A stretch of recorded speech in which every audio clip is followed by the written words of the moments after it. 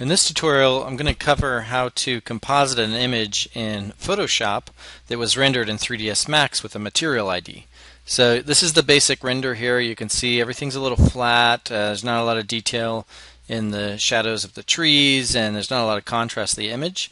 So that's the basic image, and then I also rendered this material ID, which looks like this, which only works if you have the render element set up in 3ds Max. And also each material in 3ds Max has to be assigned a particular ID. So each ID stands for a different color. So this pink would be one color, green would be another, and so on.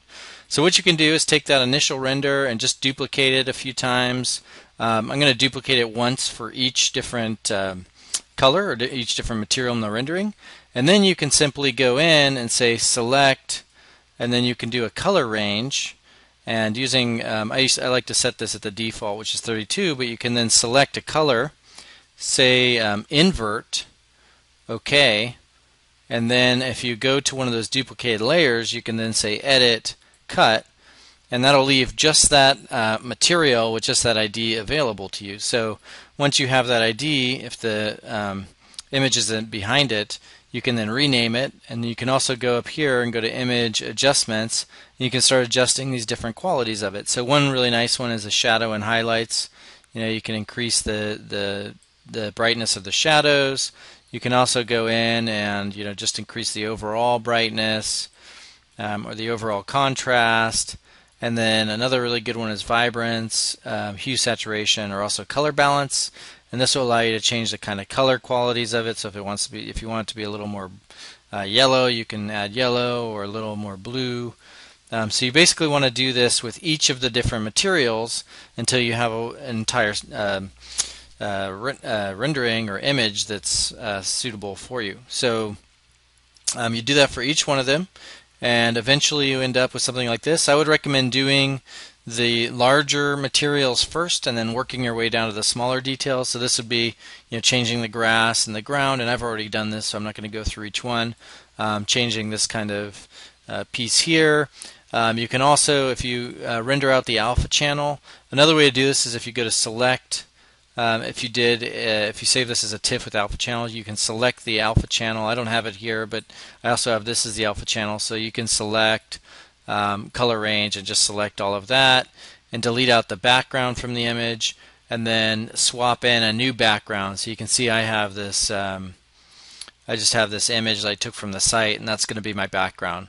So that'll go, my rendering will go in front of that, and then each of the different adjusted materials go behind that. You can see I added a little detail to the trees by using shadow highlights, and then I brought these ones a little darker.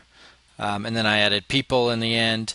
And then once all your layers are set and you're happy with the colors and the contrast and the brightness of everything, you can flatten it and start adding some larger effects. So for example, this is the final rendering, and to go from that last step to this step, I used filter and lens correction, which is a really great filter.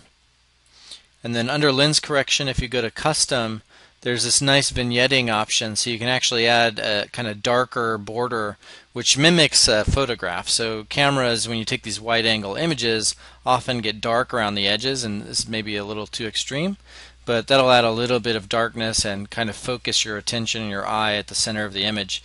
The other thing I've done is add a filter, blur, and I did a tilt shift blur. And what the tilt shift blur does, it'll blur the top of the image and the bottom of the image, and you can change the amount here. You can also change the amount over here with some other settings, but that'll basically, I'm going to go ahead and cancel this, add a little blur at the edges as well, so it'll focus your attention once again on the middle. So you can see the difference in the composited image with the different layer values and brightness contrast, and then finally with these final layers put onto it. So that's how you basically composite an image. Usually I've kind of avoided the people shadows here, but you can add little shadows if you want to the people. Generally with people you want to make their eye level. Obviously for the kid it's okay if he's down there, but generally the eye level should always be within this equal range here, so that it's the same eye level as the camera.